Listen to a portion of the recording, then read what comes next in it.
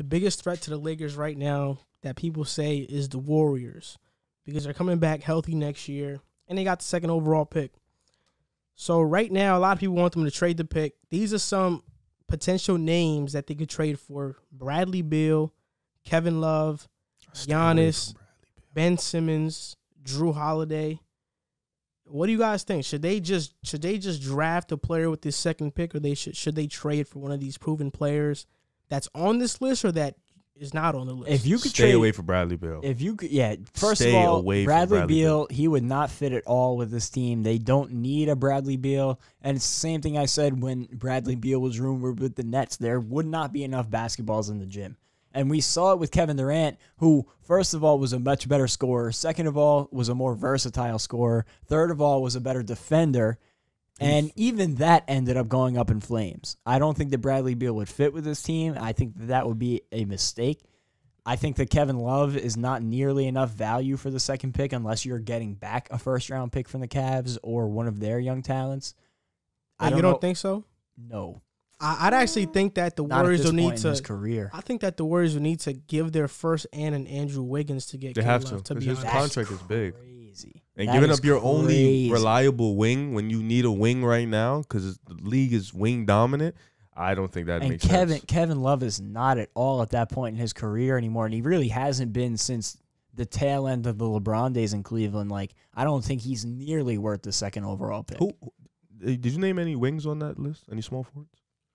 Giannis. I think Giannis, If you Ben could- Simmons, if you want to count him like as a forward, Drew Holiday. Ben Simmons would be an interesting one. If you could trade for Giannis, do it in a heartbeat. They would win the championship next The year. thing with me is I don't think that Giannis. I think he's hell bent on going to Miami. I think he's going to Miami. I think that I don't see him going to Golden State. I don't think he's going back to Milwaukee. I think his short list of teams is going to be Toronto, Miami, and Golden State. Toronto?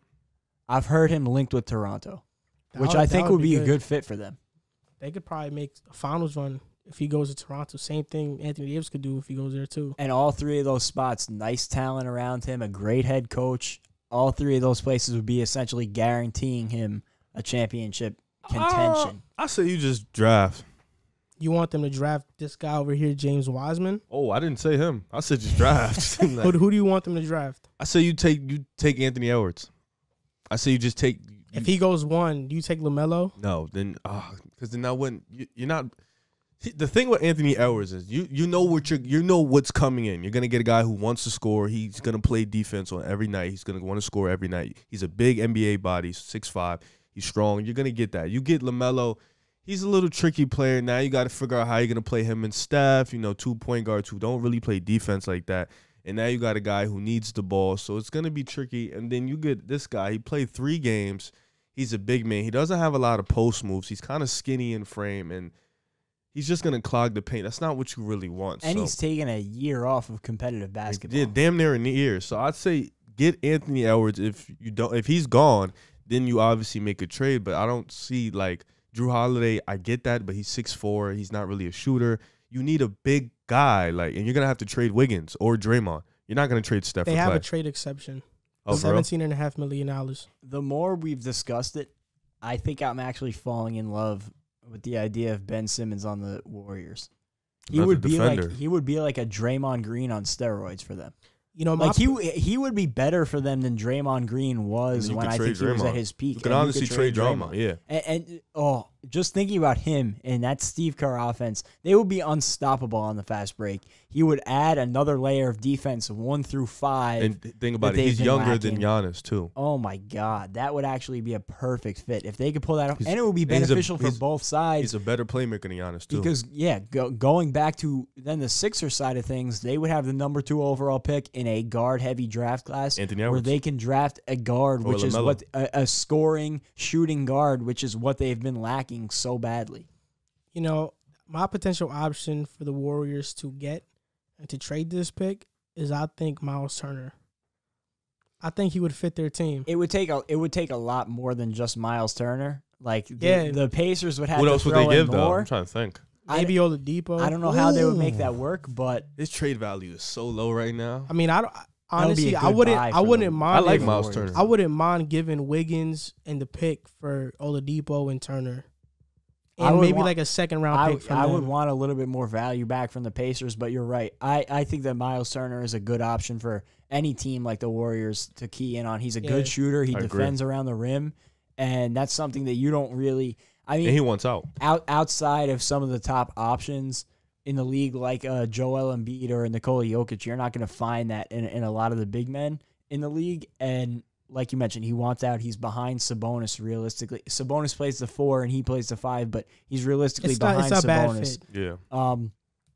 That would be an interesting deal. I think it would need a lot of work with it. That's a good framework for it, but it would need a lot of work on the outside. And maybe they could trade Miles Turner a pick and maybe add in a Doug McDermott to come off the bench for them, or a TJ McConnell, a guy who could play defense, something like that. They gotta build wings around Steph and Clay. You got to figure out what you're gonna do to compete with the LeBrons, the Kawhis, the ADs. Yeah, they don't need any more guard play. Like they have the guard play locked. The guards are gonna dominate.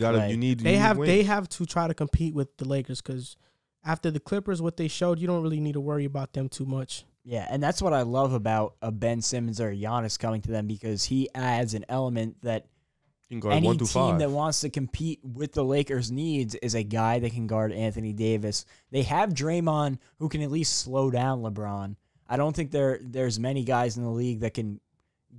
I think you put there's Draymond almost no AD. team in the league that can guard LeBron and Anthony Davis. And getting a guy like a Ben Simmons or a Giannis would give you that in Draymond and whoever they get. It's easier to key in on wings like Kawhi and Paul George if they play him, especially because they don't have a big man option. Montrezl Harrell is probably going to leave in free agency. He's terrible. And Zubac, not worried about him. Yeah. So you can key in on those guys in the playoffs, especially Clay being a great defender. It'd probably be easier than to guard Anthony Davis, who's 6'10". And even if you put Draymond, you can put Draymond on AD. I think that's a bad matchup for them still.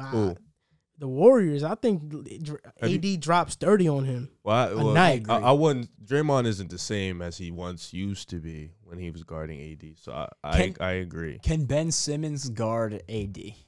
No. I don't think you can necessarily say. There's not many in the league that can guard AD, but can he slow him down enough to make it a competitive? Well, because when you look at it, I don't think so. All they would need is Draymond and Ben, hypothetically, in a world where they trade for Ben Simmons and they keep the rest of their core.